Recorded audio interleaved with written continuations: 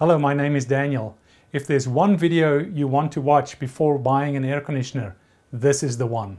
So the first thing we have to do is understand a few basics of air conditioning and heating. And don't worry, I have done this presentation hundreds of times, and the feedback I got from customers all over the spectrum is that they were able to follow what I was talking about, and no one else has explained it so clearly. So, you may have used one of these cans in the past. It's a can you use to spray your keyboard clean. It's just got air in it. And you know what happens when you spray these for a few seconds? They get cold, very cold. So what's driving that? It's a law of nature that says if you take gas from a high pressure and you release it, it will cool down. And that's the principle that drives air conditioning. Let me show you. So outside your house, you have a condenser. That condenser has a compressor inside it. It's also the thing with the big fan blade blowing air out above it. Inside the house, you typically have a stack that looks like this. There's a coil at the top, and the coil is shaped like an A. There's a sort of 3D rendering of it. And this coil has got lines running back and forth through it like this. There's also copper lines that connect this coil to the outside condenser. So what happens is the compressor, this is the compressor part of the condenser, this whole piece is called the condenser. The compressor sends gas up under pressure, and when it gets there, it releases it. And just like the demo with this can, this thing gets super cold. In fact, 32 degrees. And that's why it can freeze up sometimes. You've heard of air conditioners freezing. That's because that coil gets to freezing or below. The other line is taking heat out of the house. If you've ever went and stood outside and felt the air blowing out above this condenser in the summertime, there's warm air blowing out. Why is there warm air blowing out? It's because we are removing heat from the house, and that's what you can feel over here. Now, this part, the coil, is at the top of your furnace, and it's usually a different color or a slightly different size, so it's easy to recognize. Then you have your furnace, which consists of these metal pipes that burn gas flames in between metal plates. There's actually a set of 2 plates. That's the typical configuration. There are other ways they build these things. The carbon monoxide that escapes comes out through a metal flue like that. If you see one of those 6-inch metal flues, then you have one of these. And 20% of the heat escapes through this flue and goes up through the roof. That means this is an 80% furnace. Now, you can get in very cold climates, they would typically have a 90% furnace, or they would be more popular in colder climates. I live in Georgia, and in the south, this is the majority of what is used. A 90% furnace will have a PVC pipe, and that pipe will typically go straight out to the side of the house. It will not go through the roof. So a quick way to recognize whether you have an 80% or a 90+ furnace, because they can be more efficient than 90%. You can get ones that go up to 99%. It's going to have a PVC pipe going to the outside. Those furnaces are more complex. They have additional heat exchangers built into them, and they cost quite a bit more. Then you have a blower motor. You have a plenum, which is that big box that you see on the side with ducts coming into it. And your filter is typically going to be located right there. And then you have a plenum, which is another big box at the top here with ducts going out. And this gets distributed to various parts of your house, like that. So air comes into the system. It gets filtered as it comes through there. The blower motor blows it up. It either warms it up as the air blows through these heat exchanger plates, or it gets cooled down as it blows through here. And that's the cold air that you feel blowing out of your vents. That same air is recirculated back like this. That's why you have supply vents and you have return vents that brings air back. So as you can see, we are always moving air through the system, and that's why it's called air conditioning. We're conditioning the air. We're not bringing air in from the outside. Houses have some natural leakage, and there may be some situations where the system is configured to do that, but for the most part we are just recirculating the same air and either bringing the temperature down or taking it up. However, there's another thing that happens. As you move air over this, water droplets start forming on this coil, and these run down, and there's a bucket underneath here, shaped like that. It's designed so that you can blow air through it, but these buckets basically run like this, and they catch that condensate that drops into them. That condensate is then run to the outside. Sometimes, depending on your configuration, you will have a pump here and it pumps it to the outside from there. Or if it's a gravity-fed system, it will just take it directly outside. So you have a built-in dehumidifier as part of your air conditioner. It's the secondary effect of what happens when you air condition a home. Now, in states like Georgia, where the summers are very humid, we sometimes have a situation where the weatherman tells us it's 93, but it feels like 100. And the thing that makes that happen is humidity. Well, the same is true inside your house. So removing humidity is a critical part of what we do with air conditioning. So this is what we call an AC and gas system. The AC portion is this condenser on the outside and the coil. And these two parts are responsible for cooling. That's all they do. Then the furnace, which also contains the blower motor, which is the motor that distributes all the air through the house, is only capable of warming or heating. So you may have heard of a heat pump. Well, what a heat pump is it's slightly bigger on the outside. And a heat pump will bring heat in from the outside to the inside, even when it's cold outside. Think about that. We're bringing heat in from the outside to the inside, even when it's cold outside. So how does that work? First of all, the technology has been around since the 60s. It's incredible, and it's very popular in warmer climates like Florida and to some degree Georgia. So when you have mild winter temperatures from 60 down to about 40, what they do is they cool this equipment down to, let's say, 30. That difference is like a vacuum to the higher temperature. Think of a colder temperature as a vacuum to a higher temperature. So this difference moves into this equipment, and that means heat. And then they reverse this process. So now the heat that's captured in this equipment goes up here, and now you are capable of warming up the coil as well as cooling it down, because this process is reversed. So that's all well and fine until you get below 40. Then what happens if you don't have gas and you're completely reliable on electrical heat? Then you'll have what's called supplemental heat strips. These are wires that require a 220 volt, 60 amp, a thick old wire like that, line that then burns these red hot wires that the air is blown over once you get below 40. In some cases it may be even lower, depending on the efficiency of the heat pump. Now what you can do, if you like the efficiency of a heat pump, you can actually combine it with your gas system if you have gas. And what that means is once we get below 40, or whatever the minimum temperature is for that heat pump is configured to change to supplemental heat, then the gas will kick on.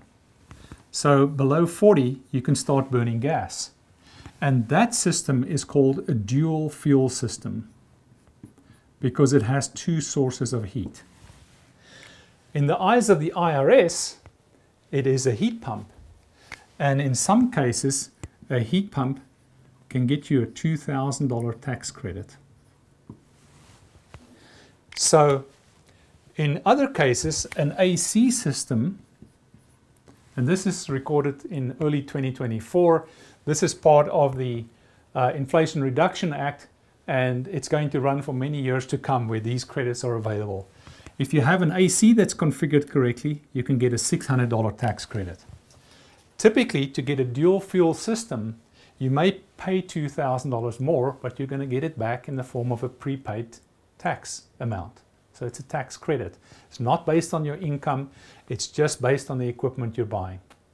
So if you're looking for something a little bit more efficient, this dual fuel system is very highly recommended. All right, enough on heat pumps. Let's talk about humidity removal and sizing and what the relationship is between those two and why it's so important to have a correctly sized unit. Obviously, if you have a 2,000 square foot house, it's going to need a different size unit than if you have a 3,000 square foot house. Factors that will also impact size is the type of insulation you have, the size of the windows, the type of windows, the way the house is angled. There's a lot that goes into sizing. Typically what I do is I go look at Zillow and see what the square footage is of my customer's house. I then have the benefit of signing up for a company that provides me with a load report. So I don't have to go there and measure up the whole house. There are definitely some technical things I look at, but instead of doing a whole new load calculation, I can pull a load report, and the first thing I do is verify that the square footage is the same that I see on Zillow. Sometimes I find differences, and it may be related to having had another room added or a basement finish out, and I can allow for those things when I get down to the actual size that this customer needs. So let's talk about the type of technologies, and we'll tie it back to sizing here in just a minute. The oldest technology, the one that most people have that we've lived with for many years, is called single stage technology. And what that means is this motor is either on or off. And the same with this blower. It's either on or off, like a light switch. There's nothing in between.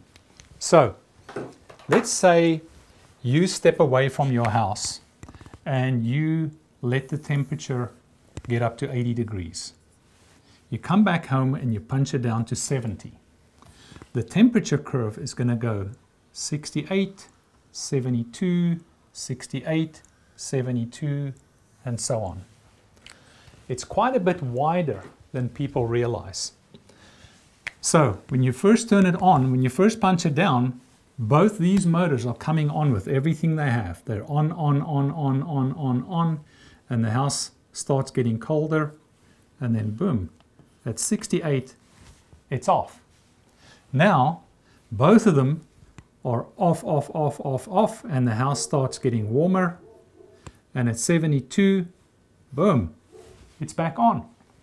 And so it goes. It's either on or off, and on and off.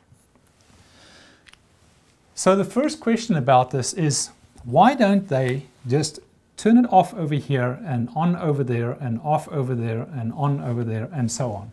Why do they let it go so wide?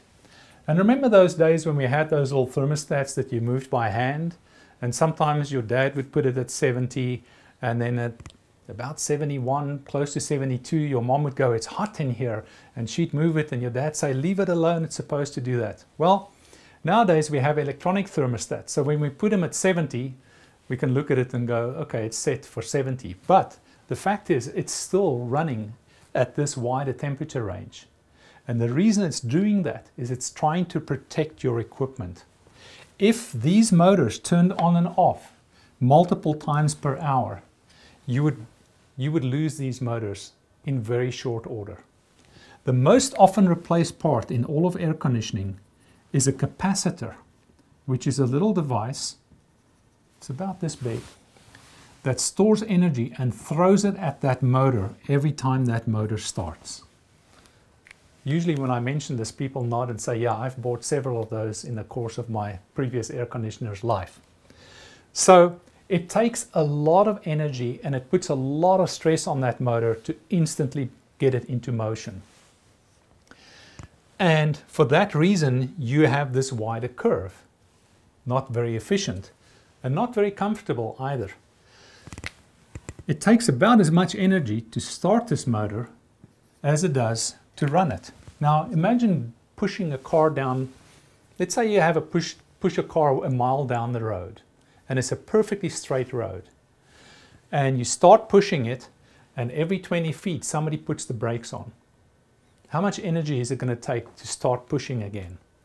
Versus starting to push using all that energy and then deciding if you want to push a little bit faster or slower. That's what's going to be described here, which is variable speed technology. But before we get there, there's this. The time it takes for your house to get from 68 to 72 is based on the insulation and the temperature difference. How hot is it outside? How well insulated is the house is going to determine how long that curve takes. You can have a situation like this, where this downward curve is cut short dramatically. And this is called short cycling. Now, what is it that determines how quickly we cool the house down? It's the size. So if you have a situation like this, where you cut this time down, every time the unit turns on, and the house just gets cold like that, this is called short cycling. And you can do a Google search, the EPA warns against that.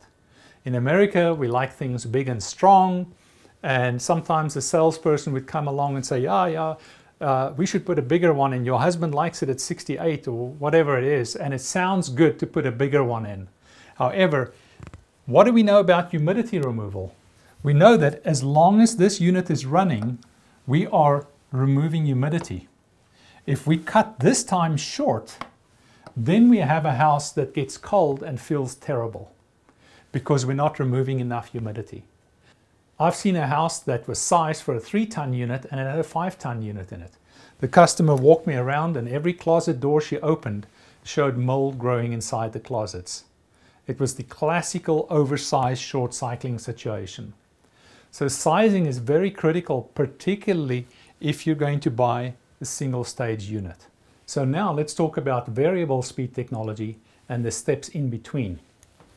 So what they did is they developed motors, variable speed motors, that will, depending on the manufacturer, these numbers vary a little bit, but typically it will come on at 30% and run to 100% and everything in between. So you could also call it 70 stages. And they have that variable speed technology both on the indoor and the outdoor equipment. So what that curve looks like is like this. Let's say you let the house get up to 80, you come back and punch it down to 70, it's going to come down and then it's going to stay within a half a degree of what you have on that thermostat. Remarkable. So let's say that this is the hot part of the day. The sun is rising and by 3 o'clock, 4 o'clock, there's maximum exposure on the house. What will happen is when you first punch it down, this unit is going to turn on with everything it has and run at 100% capacity. And then it's going to come down and cruise along and go up and down as it needs to. So let's say it gets really hot this part of the day, it's going to run at 100%, and then it's just going to cruise along as needed. Think about it. When they do these load reports, they calculate for an outdoor temperature of 92 degrees. And they calculate for an indoor temperature of between 70 and 75 degrees. So that's kind of a worst case scenario. So if you're saying, I need a 3-ton unit because for a few days out of the year, that's the maximum capacity I'm going to require. The fact is you're not going to require it every day. For a large part of the year, you're really going to be fine running at 40, 50, 60% capacity. And that's also going to change on an hour-to-hour and a day-to-day basis. So what happens here is this motor gets started, and instead of having this on-off scenario, it just ramps itself up and down as needed. Think of it as driving on cruise control. Imagine doing a 10-hour trip and you have two options. You're either at full gas or no gas, full gas or no gas, versus using cruise control. And as you come up a hill, it's going to ramp itself up, and on the other side of the hill, it's going to throttle down. That's what variable speed technology is. Now, there is a step in between that where the temperature curve would look more like this. It's not quite as good as that, and this is called two-stage technology, where the unit will come on and it will sort of do this before it turns off. And when it comes on again, it will run at 50% and then goes to 100% and so on. In my opinion, two-stage technology is not as exciting. The price that you pay to go from here to here, I don't think is always worth it. And that's just my personal opinion. If you're really budget driven and you say, I don't want to spend that, I can tell you that these new single stage units are super energy efficient. If you say, that sounds good and I'm interested in the comfort aspect of it, my advice is just push it up to full variable speed technology. So what's the expectation when you have a salesperson coming to a house to talk about buying a new unit? They're also called comfort consultants or comfort advisors in the industry. Well, as you can see from this, the first thing they should look at is sizing.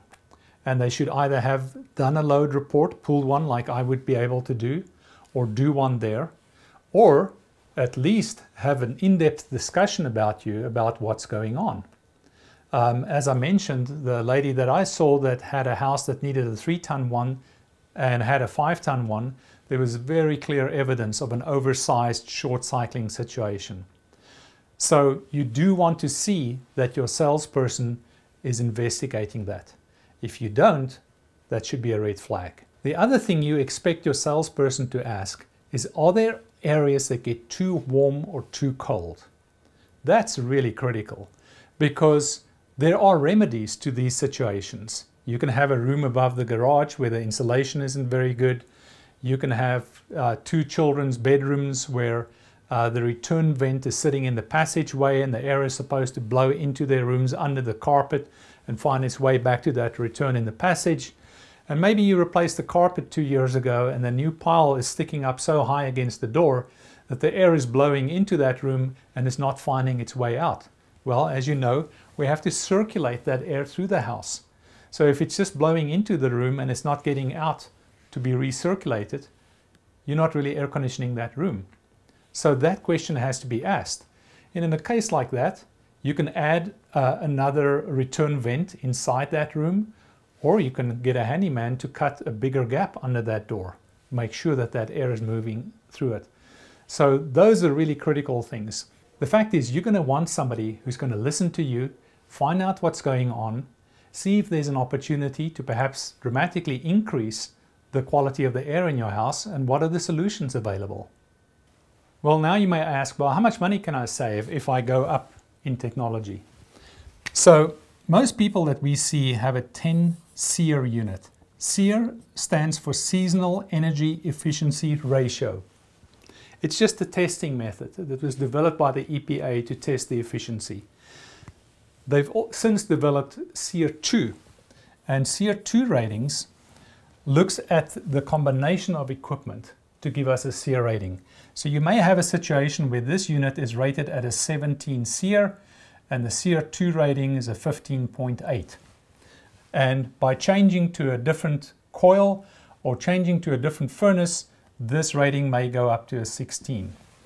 And making that kind of tweak can sometimes get you into the situation where you get the tax credit. So last year in 2023, our entry-level product was a 14 SEER. Well, beginning of 2024, 14 SEER is no longer legal for installation in the south region. There may be some parts of the country where they still allow them. So some companies went up to a 15 SEER. Lennox decided to start at a 17 SEER with this 1+1 technology or single stage technology. And this would be your good option, for example. Or some companies may call this a bronze. Then you could have various combinations of two-stage technology where you could have a 17 SEER with a one-stage plus two-stage technology, meaning this piece of equipment is still one stage. It's either going to be on or off, but this motor will run at 2 stages. Some benefit there, in my opinion, not wonderful. You really need to consider this. And this is where it gets really excellent, where you have variable speed plus variable speed, both on the outside and the inside. Again, why is that so important? Because we're always moving air over that coil, and therefore we're removing humidity, and to the degree that we remove humidity, the house will feel better. So, savings. Last year, if somebody bought a 14 SEER unit, and there are online saving calculators that I will link to in this video. The savings was $3,150 over a 15-year period. If you look at the savings from 10 SEER to 17 SEER, it's up to $4,500 over a 15-year period. And then if you look at the saving from a 15 to an 18 SEER, and there are SEER levels above that, it's $4,800. So the bottom of the scale has moved up, right? The saving, 4,800 compared to 4,500 for this entry level, is not that big a saving. You may ask, well, what's the cost difference between this and that? And it's fairly significant. It can be $4,000 to $5,000. So that's how much more you would pay to go from single stage to full variable speed.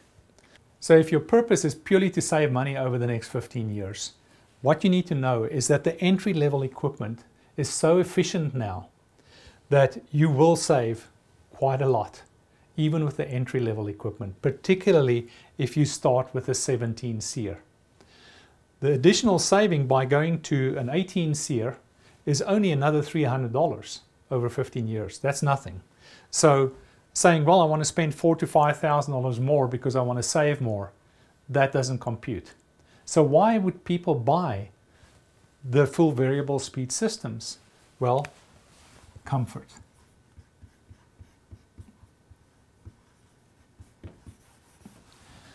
And I have another video on my website where I talk about some of my discoveries of comfort, and I would encourage you to watch that one, because that's where you'll learn why it is that I have full variable speed systems in my house. The customers who buy these systems are often older retired couples with money in the bank who said, we've worked all our life and we want the best for the rest of our years, or they're very well-informed consumers. Once you really know what this is going to do for you, it's well worth that investment. How much more would you pay to drive a nicer car? $5,000, $10,000, $20,000, $30,000? Probably all of the above, just because you like the way it drives.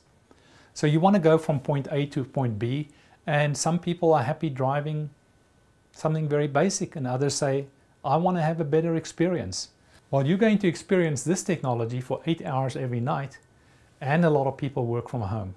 So I hope this encourages you to take a good hard look at rewarding yourself with a really nice variable speed unit. All right, I finally want to talk about filters and air quality. At a minimum, you should get a 5-inch filter over here. There are online videos that will show you the airflow through a 5-inch filter. You don't have to change them that often, once a year in most cases. The airflow through them is so much better that it doesn't put all this pressure. If you look at the 1-inch filter industry, it's really doing the industry a disservice.